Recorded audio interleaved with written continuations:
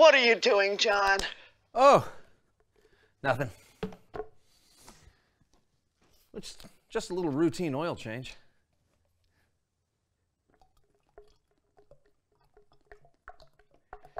Yeah. It's gonna make it run good.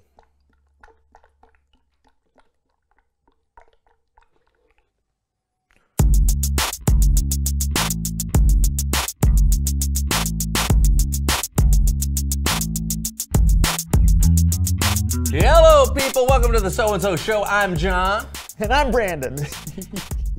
And today we're going to spend some time talking about what it means to have integrity. Yep. Woo! Okay, Brandon.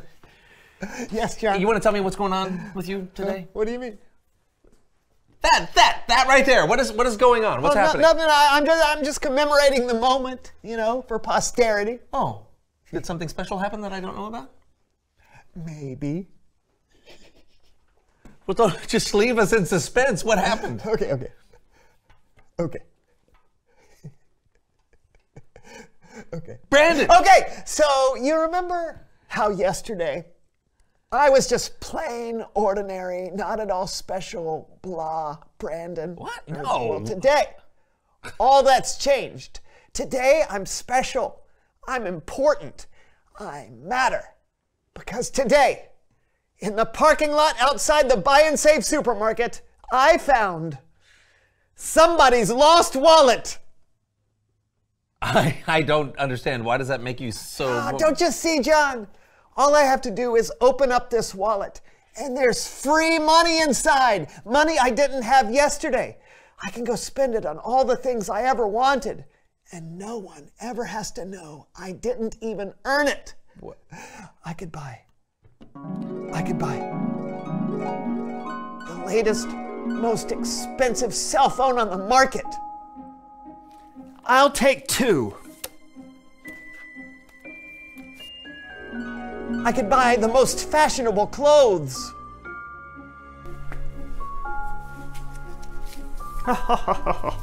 How droll.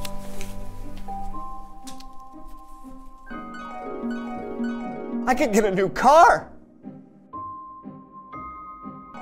A new house. A robot butler. How may I be of service? Get me a soda. Shaken, not stirred.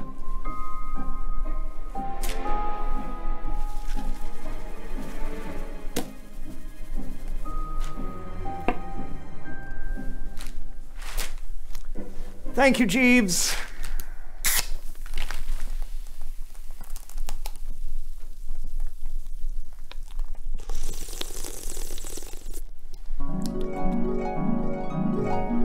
I could have everything I've ever wanted. How much money is in that wallet? I don't know. Because, robot butlers are really expensive right now. Oh, good call. Here, let me check.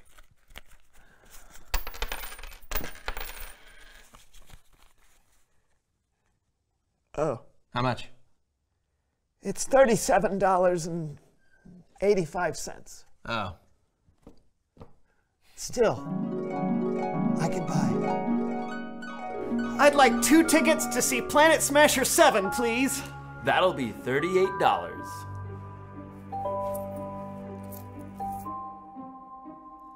Aw, man!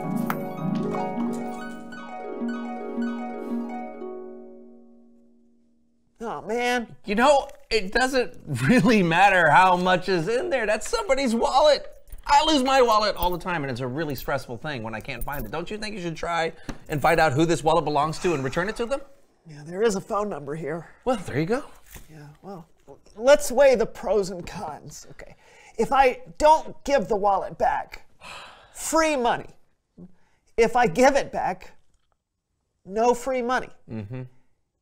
If I don't give the wallet back, no one ever has to know.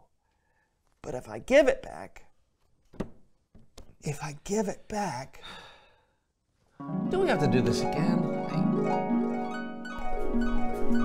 Excuse me. Is this your wallet?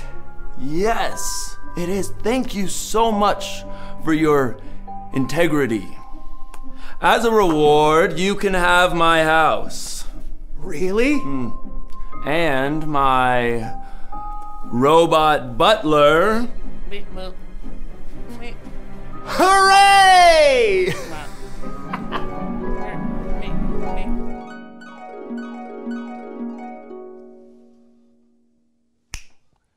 Okay, this is going to require another strategy. It's Bible story time with Kellen.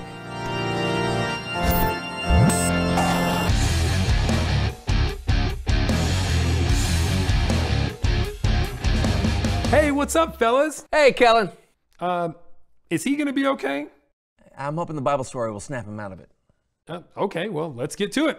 Today's story is about Daniel. Way ahead of you, Kellen. I shot a movie of today's story.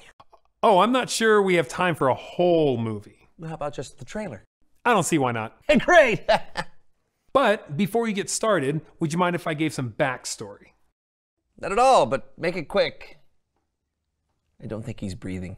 Oh, well, at the beginning of our story, the king of Babylon, Nebuchadnezzar, sent out his armies to conquer the nation of Judah, God's chosen people.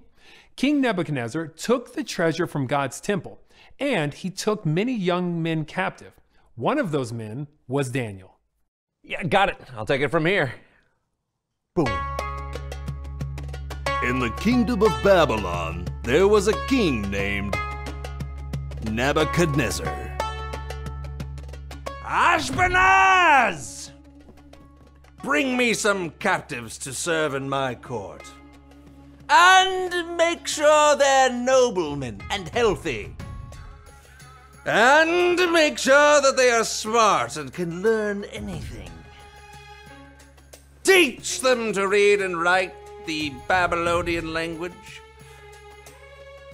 Feed them the royal food and wine from my table. What are you still doing here? Go! Go! Go!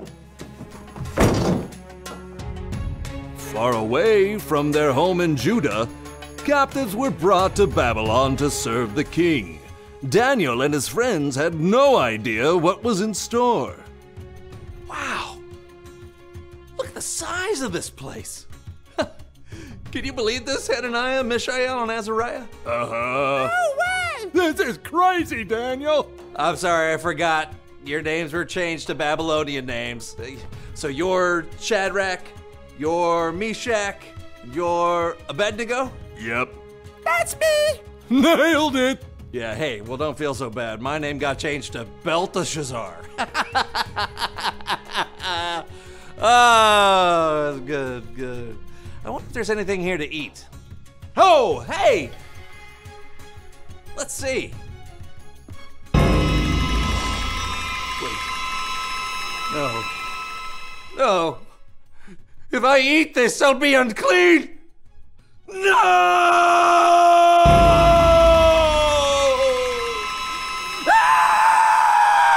Okay, that's great so far. Mostly accurate. Daniel and his friends were worried about eating the king's food, but I doubt it was because it was mayonnaise. But maybe. Sure. Truth is, we don't really know what problem they had with the royal food. We just know that eating it would have gone against the rules they grew up with. So they came up with a plan to stay true to what they believed. On it. To maintain their integrity, Daniel and his friends would need a little help. Look! There's a guard! Let's talk to him! Excuse me, guard? Yes! These are my friends, Shadrach, Meshach, and Abednego. Hello? Hiya. What's up? Hello! We can't eat the king's food. It's against the rules. It'll make us unclean. You don't live in Judah anymore, you live in Babylon. No one will know if you break the rules. We would know. I have my orders. What would you have me do? Well, test us for 10 days. Just give us vegetables to eat and water to drink. Then, compare those people who ate the king's food to us. See how they look. I agree. Thank you! Yes! All right, pass that down to, oh, hey, yeah, Abednego, oh, yeah, 3 different arms. For 10 days, the guard gave Daniel and his friends nothing but vegetables to eat and water to drink. After the 10 days were over, Daniel and his friends looked better than any of the men who ate the king's food. Yeah, not only that, God gave them great wisdom, and God gave Daniel the ability to understand dreams. In all of Babylon, the king couldn't find anyone who was their equal. Okay, big finish. Some called him Daniel, others Belteshazzar. But one thing everyone could agree on, Daniel had integrity. Coming this fall to a theater near you, probably Mayonnaise Fever Dream. Nice work on the movie trailer. Yeah, I'll probably change the title. I think that would be best. No one would have known if Daniel and his friends had eaten the king's food, but they chose not to anyway. Yep. Sometimes we are faced with temptations to do things that we know are unwise or untruthful. And we may even get away with it without anyone finding out. But it's in those moments we have to make a choice. Do we do what's easy, or do we do what we know is right? Yeah, I think I see what you mean. Choices like that are hard to make on our own sometimes. So remember to ask God for help and to think about how Jesus would handle the situation. That's something that helps me. You know, you're right, Kellen. It helps me too. Thanks for the story. Yep, I'll see you next time. So, have you decided what you're gonna do? Almost, but this is a hard choice. Okay, well, while you're thinking about it, let's do this. Reveal the question. Oh, yeah, when is it hard to do what's right? Well, it's sometimes hard to do what's right when you think your way is better. It's hard to do what's right when no one ever has to know you did something wrong. Or when everyone else is doing the wrong thing. But like Kellen says, when it's hard to do what's right, God can help you make the wise choice. Oh, you're calling the owner. Yep. That's awesome. Oh, sorry, I'm getting a phone call too. Hello? Hello. I found your wallet.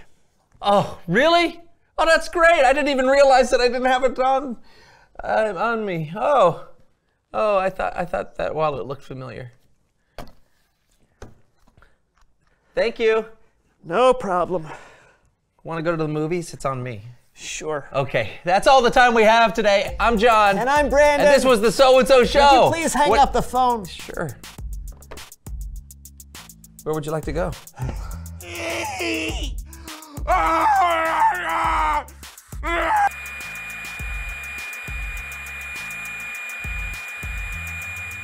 This is lovely. I know. I know. So what Jeeves, can you bring us a snack? Whoa, Yeah. a snack.